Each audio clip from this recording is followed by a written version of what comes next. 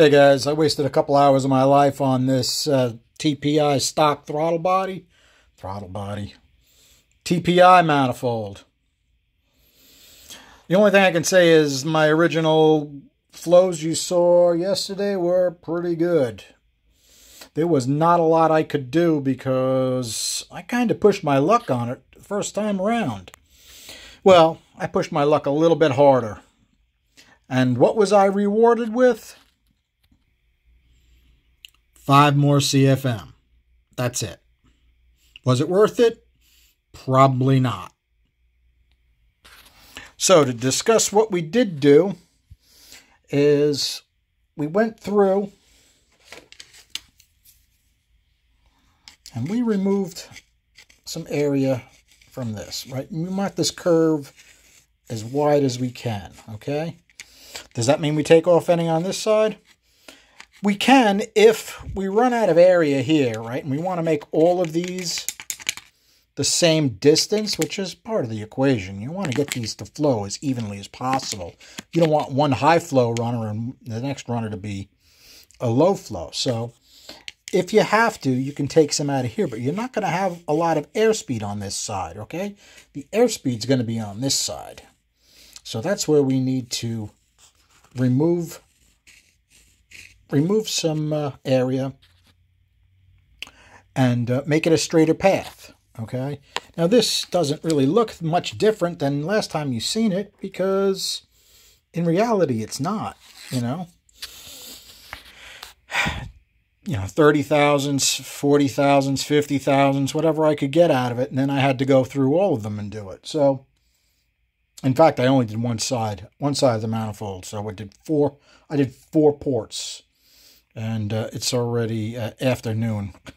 So I figure 4 or 5 hours fiddling with 4 ports for 5 CFM.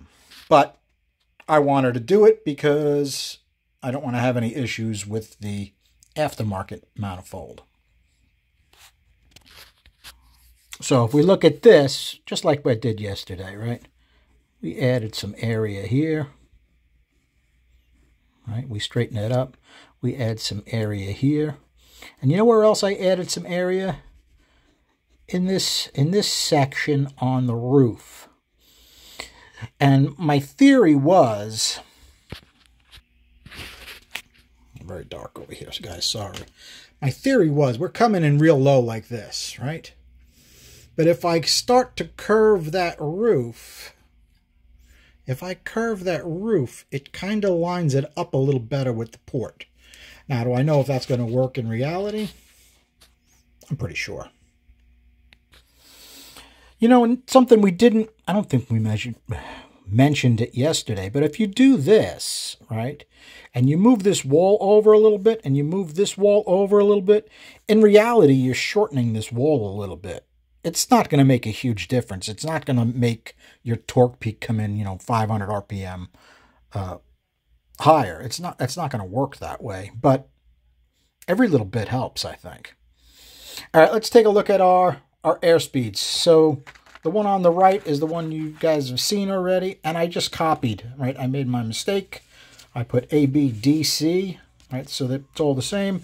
The markings are all the same here. The markings here are all the same.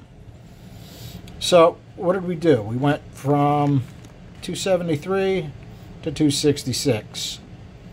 If you give it a little more area, that makes sense, right? All right, we went from 247 to 352. Okay, that's this section. Now this section really didn't get much area taken out. It had some. I did go over it with the burr, but I didn't spend a lot of time on it. Okay, whereas here, this has been kind of pushed to its limit. Okay, and this edge has been kind of pushed to its limit, and the roof here has been kind of pushed to its limit. Now, could I open up the middle of this runner and gain some CFM? I bet I could. But I think that might be something we can agree upon after we look at everything, okay? If we take a look at 3, we went from 298 to 309. All right, a little bit it's actually a little bit faster after we remove this. Kind of like you do on a short side. Sometimes you lay back the short side, hoping to slow it down. In reality, it makes the air want to go to the short side more, so it speeds it up. Same idea. Okay, and 4 is all the way at the mouth, where it intersects with the head. We were 351. I would think it would slow down a little bit. I gave that roof a little more area, and it did. Okay, fair enough.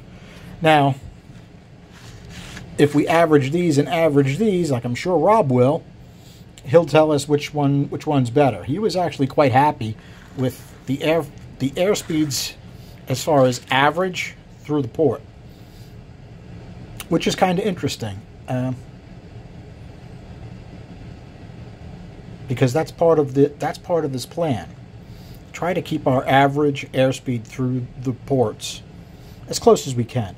Now, of course, adding area kind of goes against that, but we're trying to get mass flow at the same time, so it's not going to be easy. Let's take a look at B. Okay, we went from 185 to 146. So B is this outside wall. So if we took area out, it should slow down, and it did. Okay, 2, we went from 223 to 221, almost exactly the same. 353 to 343. Right, that's, am I right? B. Yeah, you know what? A was the floor. Sorry, guys. I was thinking it was going around this. This actually is in bed, 3, right? 343, you would expect that to speed up quite a bit. It actually went down a little bit as we even this out.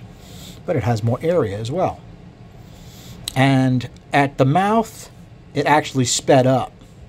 But these are nice and even. I mean, in reality, except for that dead spot here, the rest of these points on this wall are pretty good. Okay, now D. D is this inside wall. We went from 301 to 287. Okay, and that's this side. So we got the same thing happening, right? As we give it some more area and we flatten this curve out a little bit, we actually dropped some speed. You can give me your opinion on that. Okay, 2, center section, we went from 301 to 274. It slowed down. It slowed down on this wall a little bit. Not a huge amount. Here, right where it starts to come into the turn here, went from 217 to 200. Pretty dead right here, right? Pretty dead. Which you would expect. That's the outside of the turn. And where it interfaces the head, we went from 281 to 249. So we lost a bit of speed on that side because it's following this slow side here, right? If this is slow, you would think this is also going to be slow, right? You don't want air crisscrossing across. You want it to all flow together. Okay, so C. C is our roof of the port. We were 298, we're now 276 because on the roof we have a little more area to transition this from round to semi-square. We had 343 in this center section. Now we're down to 316. That's a big bounce down. Okay. Now at the turn 3, we went from 271 to 259. That's on the roof in the middle here. Now remember, I did give this extra area so I could start to make that turn. And we went from 345 at the very exit to 315. Now, you guys can give me your opinion, but I think this is just a little bit more balanced. Let me take a quick look. I think it's just a little bit better. Was it worth all the time I spent through it? Probably not. But, like I said, I wanted to learn from it. Now, I didn't do the how much it should fit through there because they're going to be relatively close. I didn't add much area at all. You know, like 2 should be almost identical and 4 should be almost identical. Okay? The 1 got some more area, so you probably add some CFM to that. 3 got some more area, add a little CFM to that, and that's where we stand. Alright guys, enough fun and games on this stuff. Hopefully the rest of these parts will come in soon. I'm still waiting for my jag valves. I do have the 2 valves that Mark gave me. We can do some valve job stuff on the jag heads. Maybe we'll work on that tomorrow if I don't get stuck doing another electrical job. Alright guys. Actually, the one electrical job didn't happen today, and the other one there was no parts there, so that was kind of a waste. So that job went to get parts, and the other job I have to hit. It's an attic job bright and early. Can't wait. Attic jobs in Florida. What a joy. Too old for that crap. You know, I didn't show you the other side, but the other side, you can really see this wall here was straightened out a lot. Now there is not a lot of metal between this curve and this curve at this point. Not a lot of metal. Now, in reality, you can make that pretty darn thin. But we're coming in much straighter than it was stock, okay? In reality, we're coming in at this angle, which is not bad. The original one came way out here, okay? Alright, guys. Thanks for hanging out.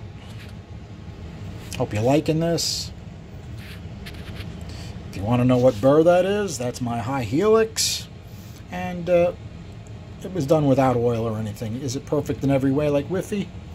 Nope, but it's plenty good enough for testing. Alright guys. Have a good night.